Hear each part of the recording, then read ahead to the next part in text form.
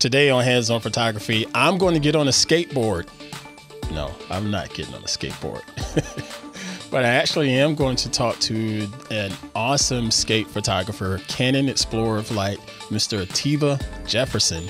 And he's going to walk us through some tips and tricks just in case you're out and about at the skate park wanting to shoot some photographs, as well as share his experience from the recent Olympics and the Canon R3. Y'all don't want to miss it. Y'all stay tuned. This is TWiT.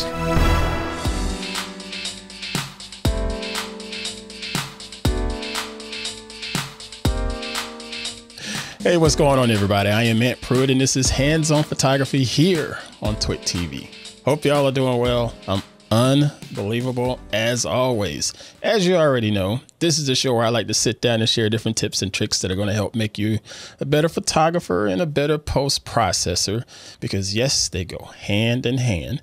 And from time to time, I get the honor and glorious opportunities to sit down with some amazing photographers just to go through some of those tips and tricks. And today is one of those days. But before we get into that, I want to just say one more thing to you folks that are popping in for the first time. Go ahead and hit subscribe and whatever podcast application you're enjoying this on, whether it's Apple Podcasts or Spotify, Pocket Cast, or even YouTube. Just go ahead and subscribe. And then if your podcast application allows you to do a bit of a rating or a review, make sure to leave me a rating or a review. That way it'll help push the show up in the search engine stuff, you know, all of that algorithmic magic stuff that I don't quite understand. But yeah, it'll supposedly to help push us up and get more people in front of the show so we can help grow this hands-on photography community. Or if you can't quite figure that all out, just go to our website, twit.tv/hop. That's twit.tv/HOP for hands-on photography, where you see all of our subscription options there, as well as our previous episodes and show notes and all of the tips and tricks that these wonderful photographers have shared with me and our listeners. All right, with that out of the way, let me go ahead and bring on today's guest. I am sitting down today with the amazing Canon Explorer of Light, who has been shooting skateboarding. He's been shooting musicians. He's been shooting athletes. I believe he's actually on the staff photographer of the Los Angeles Lakers. I'm sure he's going to correct me if I'm wrong, but I'm not. I did work for them for 3 years, and I still work for them. Still works for them. Yes. Yeah. I shot Media Day for them. I just shot a game the other night for Slam Magazine. So I kind of go back and forth between doing a lot of basketball stuff for either Slam or the NBA / the Lakers. And I'll do some Clippers stuff too. But yes, I work for them regularly, but not. But he's not the staff. he's the hired gun, if you will, down there in LA area. Relationship, and the Lakers will always be family. And Andy Bernstein, the team photographer, that's who I worked for, and we still work next to each other. So yeah, it's a good relationship. But that's what's up. That's what's up. Well, folks, this is the awesome Atiba Jefferson. How you doing, my man? I'm good. It's raining in LA, which is very rare. Wait, what? In LA? Full day of it too. So you caught me on a good day. I was able to be at home. Oh, my goodness. Well, I appreciate you joining me today. I wanted to bring you on and talk a little bit about your favorite go-to tips regarding the world of photography, pointing more so towards the skateboarding side of things. Like here in California, we've been dealing with a lot of lockdown stuff, and people have not necessarily been able to get out and shoot things in public, but we are slowly starting to open things back up.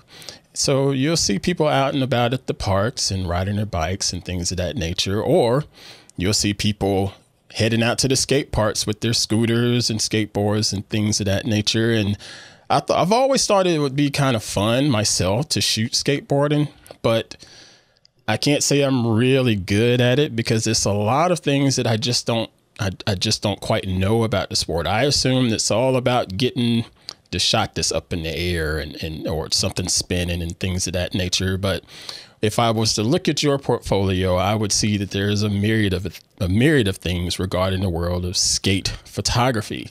It's not just those those still shots caught up in the air, or it's a whole lot of different things. Sometimes it's just an image of the person, just looking deep into their eyes, or just looking at the gear that they're using at the time.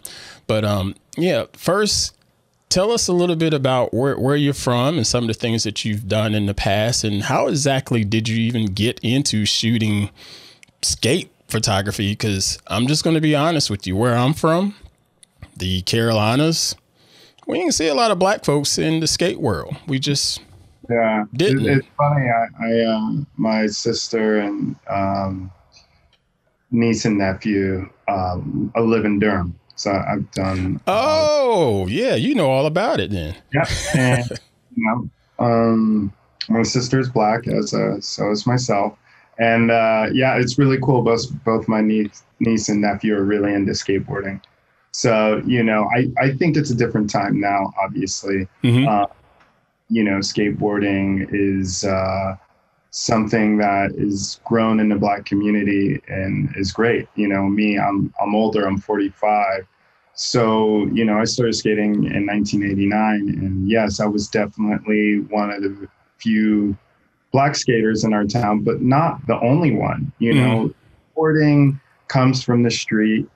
You know, once it got outside of the ramps and stuff and it became a street thing, it was really common to see people of all colors, you know, doing it. And that's what's great, especially in the inner cities, you know. And then obviously once the mainstream got a hold of it, and then once you started, you know, once you were able to see other black pro skaters do it, Kareem Campbell, Ray Barbie, then, you know, anyone who was black was like, oh, they're doing it, I can do it, you know? Right. And that inspired. And then things on TV, you got people like Pharrell or Lil Wayne skateboarding. And then that brings it to a whole nother audience. And skate culture is street culture. So it's already influenced so many things in fashion. You got Virgin Abloh, who's the Louis Vuitton head men's designer, who made a skate shoe happen on Louis Vuitton. So now it's everywhere. And I think it's a great thing because, you know, it's being, you know, done by people of color, and that's hopefully inspiring other people of color. I just earlier, a couple months ago, worked on a special that's on ESPN Plus, and that is about the Black experience in skateboarding. Oh, and nice. And it's just one part of it. You know, also a year ago, we did a whole issue of Thrasher magazine dedicated to Black skateboarding too. So, you know, it's a conversation that we celebrate a lot in skateboarding because we know that Black skateboarding had brought in a lot of different style to skateboarding that was predominantly white when it started. So, you know, it's cool for me to be someone who is able to contribute to that story. Now, skateboarding is all about everybody, gender, race, everybody's included. That's what I always loved about skateboarding. From the beginning, when I started, it was never about what you look like. It was about what you did on the skateboard. What you did on the board. That's what's up. That's what's up. Now, with that said, you clearly have a passion for it, but you're also an artist. I've read that you've been into music and played some piano here and there, but now you have cameras in your hand. What was it that led you to start snapping images of skating? Or was it somebody that was in your crew that said, hey, I need some shots. You got a camera? Can you take some shots of me? There was a friend of mine. His name's Josh Wildman, who was a really cool photographer, and he was a skater.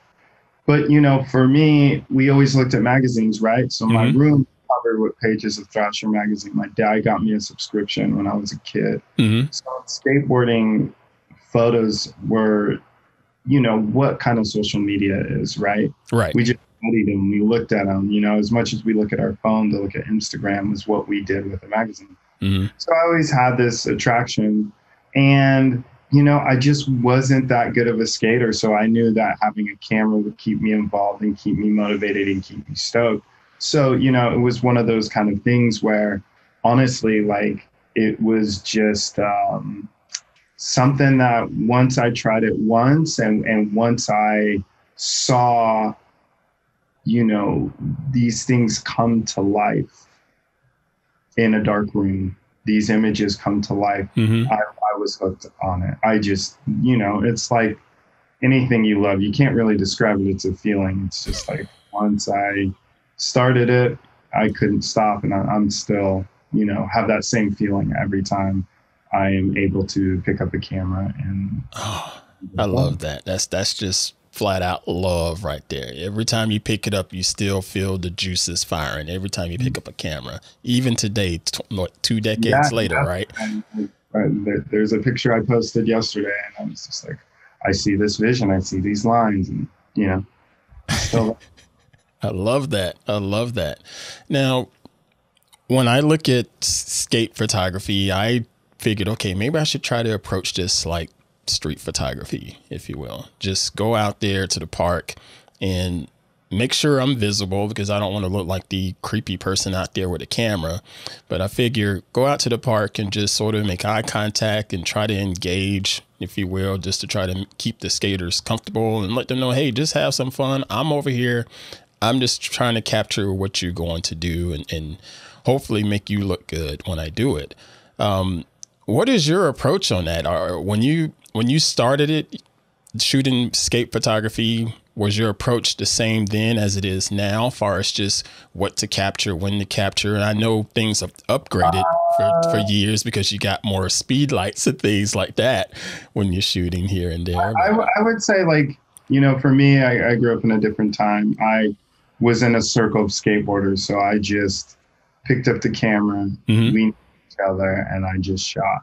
Now, like, if I was someone like you, the one thing that a lot of people don't know is, like, people can get very distracted from other people they don't know, like pointing a camera at them. Okay.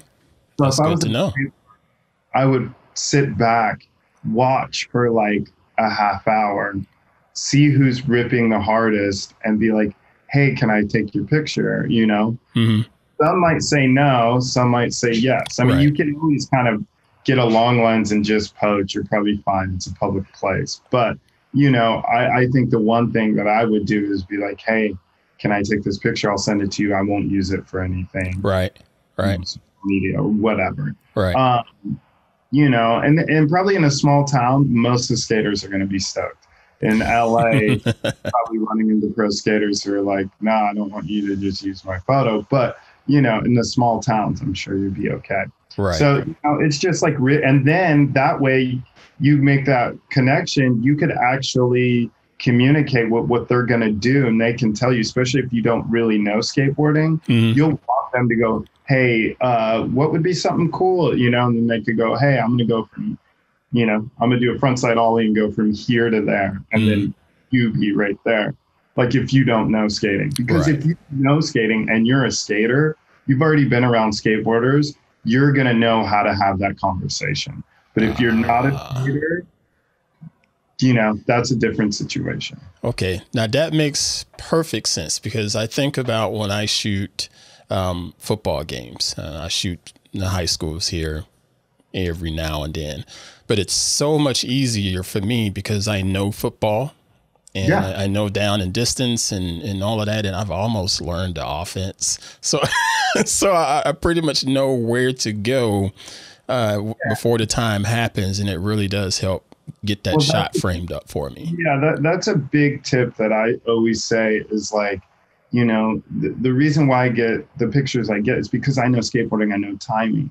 Timing is everything in shooting any action, right? Dunk, you want to know when to shoot the dunk, and if it's a kickflip, you want to know when to shoot the kickflip. So, you know, if you really want to take anything serious, you got to do your homework and know your subject, you know, all the way to dancing or ice hockey or even golf. Like golf, the big shot is either before the swing or contact with the ball sometimes isn't the most coolest. I mean, it can. I think there's no rules in shooting anything. But if you really think about golf, it's this or this, you know? So it's those are the things you just want to know who you're shooting, what is that situation. I mean, that is the biggest key. If I had to say a tip for skateboarding, is actually know what you want to do. Look at other photos too and go, this works, that doesn't work. You know, even you earlier were like the photo in the sky, but the photo in the sky, you want to see where they're coming from and going to. You need reference points. A lot of mistakes that first timers do is they just shoot it and crop everything out, the whole skate park or the handrail or whatever. What are they doing? So a real skateboarder would look at that and be like, you know, it'd be like a dunk of someone with no rim. It's like, well, are they starting from the free throw line, or are they right underneath the basket? So there's reference points if you really want to do it right. Nice. Well, you have a second to critique one of my images. It's not a skateboarder, but it's still at the skate park. They were on the scooter. This is, I'm a little fired up now. So let's see. Let's pull this image up here. All right. This one, I remember hanging out there at the park. It was a bunch of kids and they were just having the best time. I could have just sat there for a couple hours and just not even pulled the camera out just because of the energy these kids had. It was just a bit of a simple pleasure of seeing kids outside having fun and just, you know, just hanging out with each other. I swear I don't see that very often these days. But they saw me with the camera and they were polite and it's like, sir, will you take our picture? And I was like, yeah, I'd love to take your picture, you know? And so I snapped this one as he came right up the ramp and was going back down. And I said, I hope this comes out okay. You have any thoughts on this? And you can be as brutally honest as possible. That's exactly, you know, the timing looks good. I mean, I don't shoot scooters and don't know anything about them. But the timing looks like he's doing some kind of tail whip where it goes up and around him. So your timing actually looks good. Trick-wise, the feet are extended out. It looks sharp. I mean, there's like a filter that makes it look like a... Yeah, I did put a grunge filter on the top of it. Yeah, I did do that. It's a little hard to tell like if your focus is right on point, but artistically, that's cool. The only thing that I'm seeing is what I talked about earlier. Got the timing right to what as much of scooters as I know, but I can't tell where he's coming from or going to. Right. So right there alone, for him, if he did something super special that was like super long distance, he's going to go, you know, I can't even see what obstacle I'm going. He could be jumping over a fiery pit with alligators and we wouldn't know. So that's the only thing that I see wrong with that. I love it. Thank you so much for that feedback. That's something I can learn from and hopefully apply it soon. You want to be super close and to fill the frame, because in a portrait, a lot of times you're not that loose. But in this situation, I'm like, wow. Outstanding. Oh, thank you so much for that. So I want to transition this into, you know, you've gotten 20 years doing this and you've been shooting friends, family from back in the days now to shooting in Tokyo, Japan at the Olympics with not only a Canon camera, but a current Canon flagship camera, the R3. Yeah. How was that experience? Because that camera, okay, you have, it's 24 megapixels, an amazing body that's got the built-in battery grip. Was it like 30 frames a second if you shoot in burst mode? I mean, it's ridiculous on the spec sheet. I sent you a link to the American skater Jagger Eaton, who took home bronze for the USA.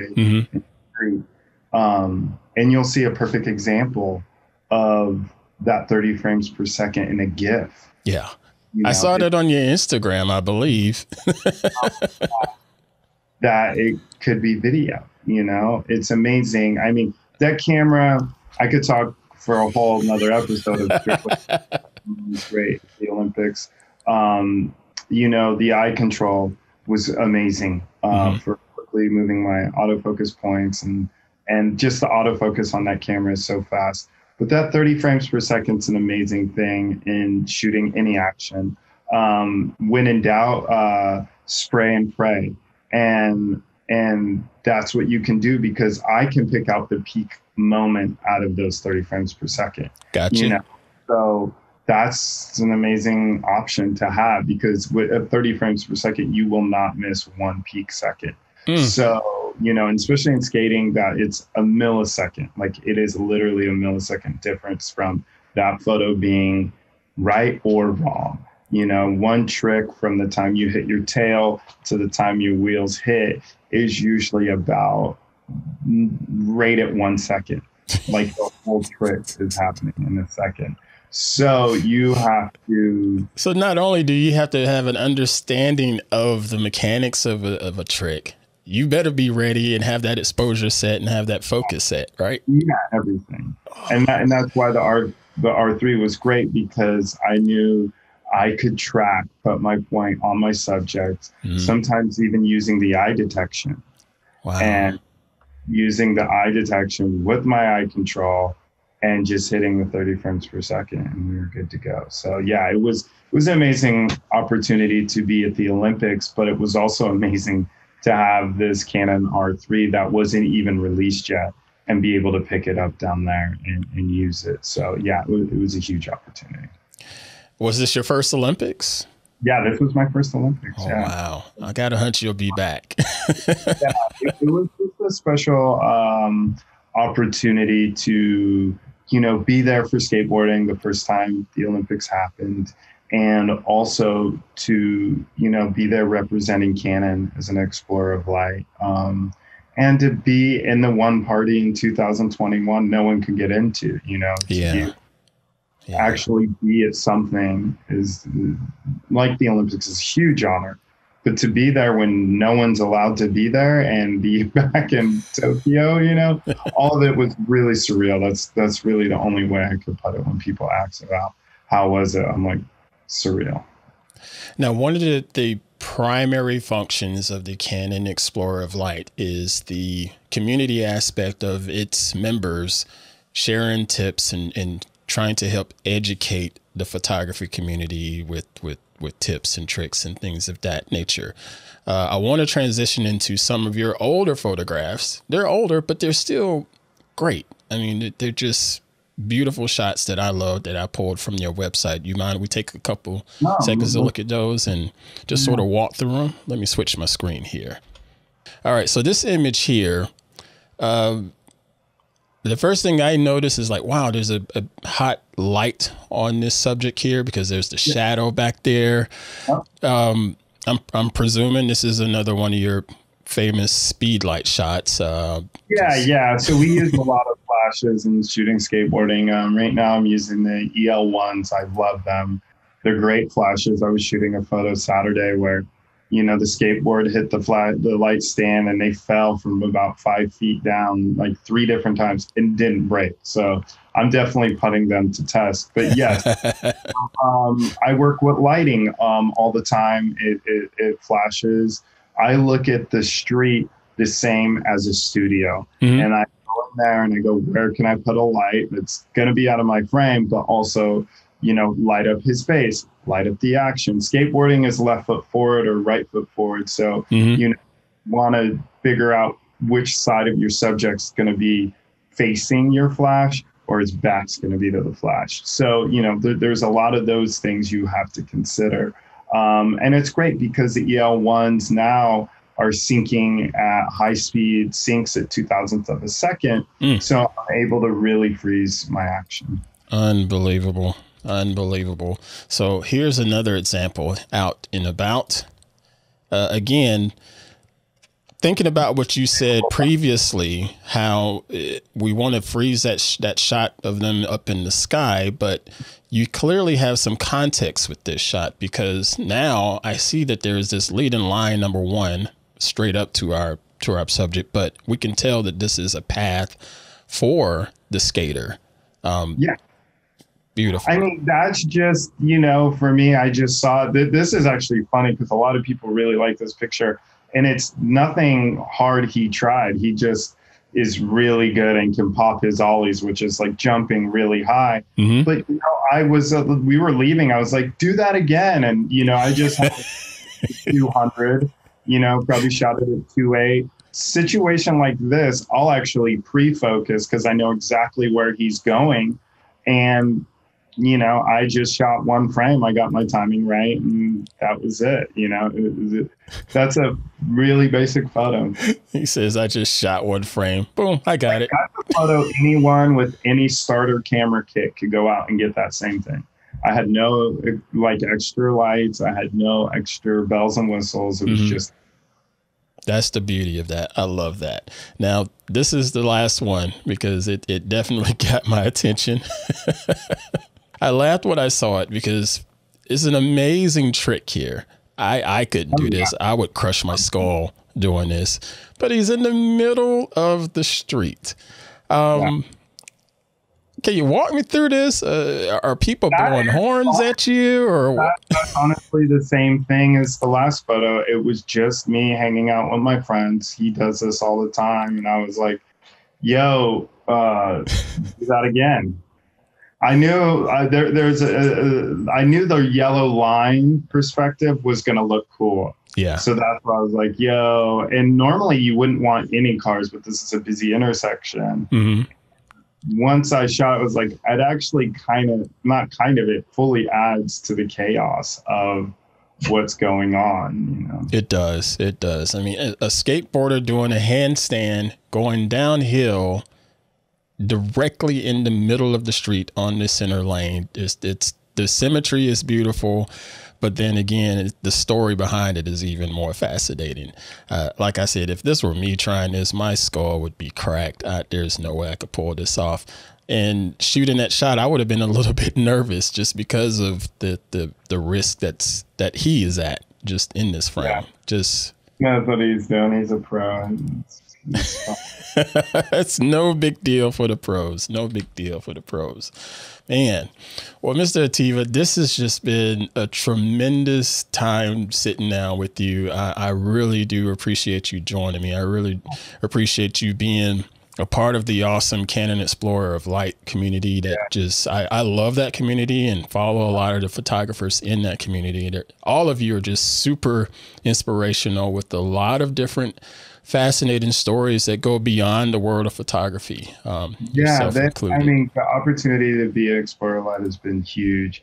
It's been such an honor to be recognized and be with such an elite group of photographers, but also, a camera company that, my first Canon that I shot with was in high school, and to continue to see them really keep pushing technology so far forward and honestly be so interested in our opinions of the gear and how they can make cameras and equipment better is great, because they really do care about making the best thing for photographers. So that's something that I want to be a part of. So did you tell them, look, I'm taking these speed lights out here to the streets of LA and I'm going to drop them? Trust me, when they gave them to me to test, I was like, they're going to get hit, I love that. I love that. Is there anything else you'd like to plug? Anything that you're working on that you can actually share and have folks look forward to? I'm just really excited to keep doing more stuff with Canon. Just keep working with them. I am actually trying to get some book stuff. My first time doing some book stuff in the next year. That's really my focus. I just did a collaboration with a furniture company, Modernica, that was one of the coolest things to put my photos in fiberglass furniture, which was amazing. So yeah, that has been it. And just, hopefully we can get things a little bit back to normal so we can be able to shoot and travel a little bit easier. But I feel lucky to have the opportunities I've already had this year. So, just still just stay positive and, love what I'm doing and just shooting. Outstanding. Well, Mr. Jefferson, I hope I can have you back on the show again in the future to be able to pick your brain and see what else you got going on in this wonderful world of photography. Thank you so much for your time. Thank you. All right. So, folks, that is it for this week's episode. That is a lot of just valuable information. What do you expect? It's Atiba Jefferson, Canon Explorer of Light. Duh. I hope this has been very helpful for you all. I know I learned something, and I can't wait to head out to the skate park and try these tips out and see if I can step my game up with this skate photography. I'm going to try. Again, if this was your first time catching the show, feel free to hit the subscribe button in your podcast application of choice, or even if you're on our YouTube, you can subscribe there and leave us the likes and comments and all of that good stuff. If you have any questions, comments, feedback, feel free to shoot me an email at hop@twit.tv. Again, that's hop@twit.tv for any of your comments, questions, feedback, or even image critiques, because, we do some image critique episodes on this show to help other members in the community learn a bit more about your shot and what they could do to help make things even better for their craft. So send those messages on over, and also give me a follow on social media. I am Ant_Pruitt on Twitter. I am also Ant_Pruitt on Instagram. Follow me there, tag me there with some of the images that you've captured. I love seeing the things that you all share with me. It is quite inspiring, especially those of you that have been with the show from day one and just watching your progress in photography. It's been quite amazing. Thank you all for your tremendous support. I really do appreciate it. But until next week, folks, safely create and dominate, and we'll catch you next time. Y'all take care.